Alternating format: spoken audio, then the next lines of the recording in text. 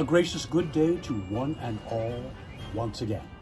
'Tis I, Norton the First, by grace of God, Emperor of the United States and Protector of Mexico, back with you once again for episode 77 of Emperor Norton's fantastic history vlog. Today is June 23rd, 2020. It is our 98th day. We're changing the wording on this a little bit, because we're no longer under a mandatory shelter-in-place order, so we're simply going to refer to it as COVID-19 restrictions. So it is our 98th day under COVID-19 restrictions here in San Francisco. Well, let's begin with our national days, as we always do. Today is National Typewriter Day. Who remembers typewriters? Anyone? National Hissing Day. Oh, it's for cats. Oh, wait. I'm sorry. It's National Kissing Day. But only in the UK. Let's get on with our San Francisco story. As we so often do on this vlog, we rely on John Ralston's wonderful book, This Date in San Francisco.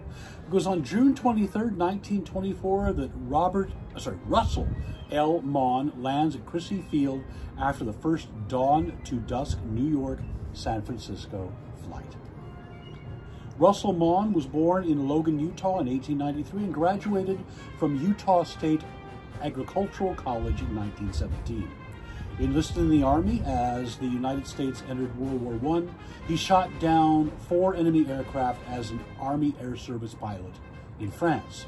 After war, he was an Air Service test pilot and flew in air shows. In 1922, it's Maugham, not Mon. Wait a minute, I'm seeing both. Well, anyway, I believe it's Maugham. Set an unofficial speed record of 248 miles per hour in a Curtiss R-6 biplane. Air Service Assistant General William Mitchell had sponsored long-distance flights as one way of getting support for a separate aviation branch of the service. He selected Maugham as a pilot. In 1923, Maugham tried twice to fly from New York State to San Francisco, but failed due to mechanical problems. Maugham made his third attempt on June 23rd, 1924.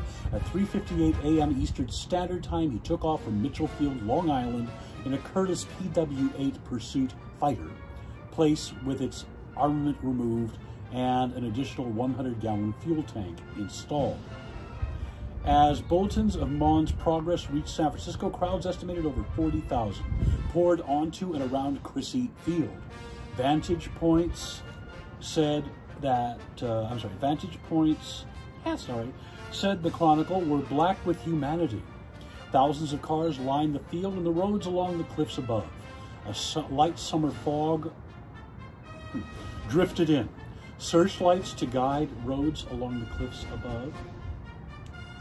I'm sorry, I got lost again. Maugham's Landing were tested. Searchlights to guide Maugham's Landing were tested. There we go. Maugham crossed the California state line near Truckee at 8:30 p.m. Pacific time. At 9 p.m. he was over Sacramento. At 9:26 he was seen over Vacaville.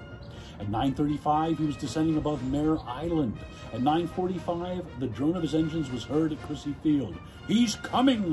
When the Curtiss flashed through the searchlight beam, crowds cheered and sirens wailed. Maugham circled the field and descended to the northeast corner. His wheels touched the dirt and the Curtiss slowed to a stop. Well, I had a wonderful time, he said as he exited the plane. Well, let's get on with our other events today. It was on this date in 1819 that the first editions of the Sketchbook of Geoffrey Crayon Gent by Washington Irving were released, featuring the story Rip Van Winkle. 1888, Frederick Douglass is the first African-American nominated for U.S. President at the Republican Convention that year.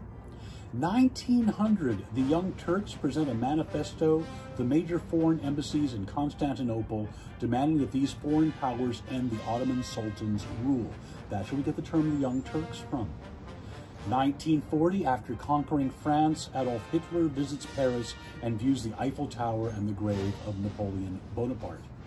1956, Transfusion by Nervous Norvis peaks at number 8. 1960, the first contraceptive pill is made available for purchase in the U.S. My, how that changed things, didn't it? 1970, the Red Skelton Show last airs on CBS when it moves to next year on NBC TV. Good night and may God bless.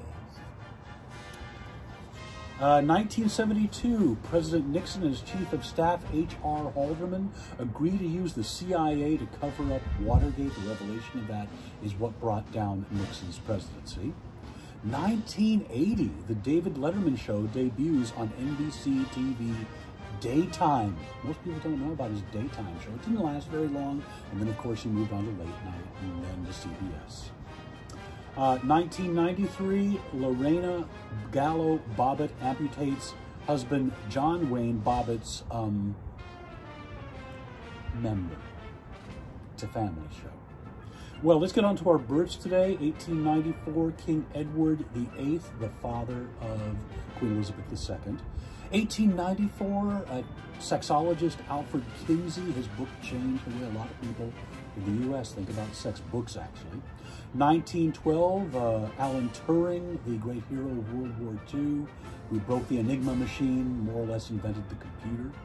1927, choreographer, film director, dancer, Bob Fosse. 1929, June Carter Cash, of course, the wife of Johnny Cash, but from the musical dynasty, the Carter family of 1940, Stuart Sutcliffe, some would call him the fifth Beatle. There have been many. He was the Beatles' bass player before they made it famous.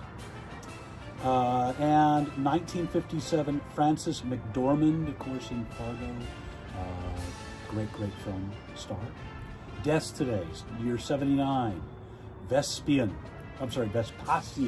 Roman Emperor. Oh, we miss him. Now, 1865, Samuel Francis DuPont, an American Rear Admiral in the Union Navy, dies at 61. Now, maybe the name's familiar if you have some knowledge of San Francisco history. Grant Avenue was called DuPont, and it was named after him because he was the captain of the Portsmouth that brought John Montgomery to San Francisco when he raised the American flag over Portsmouth Square, and that's how DuPont Street got its name. Well, moving on. 1976, photographer Imogen Cunningham died at the age of 93. Long career she had. 1995, Jonas Salk, the inventor of the polio vaccine. 1997, Betty Shabazz, American educator and civil rights activist. She was the widow of Malcolm X.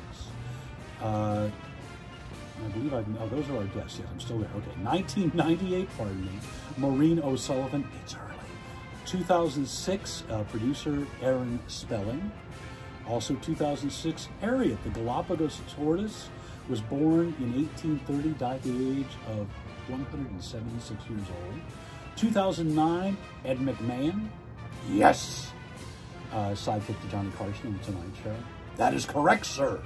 2011, Peter Falk. And 2015, Dick Patton. I believe his series was Eight Is Enough. I don't know, I never watched it. Well, anyway, that wraps it up for this day's edition. Until we see you again, stay safe, stay inside, stay healthy. You can go outside, but if you do, wear a mask. It's such a small thing to do to protect both yourself and others. It is the best way to flatten the curve. Remember that. Don't take unproven cures. Learn to drink water with one hand. And until we see you again, be kind to one another. And a gracious week.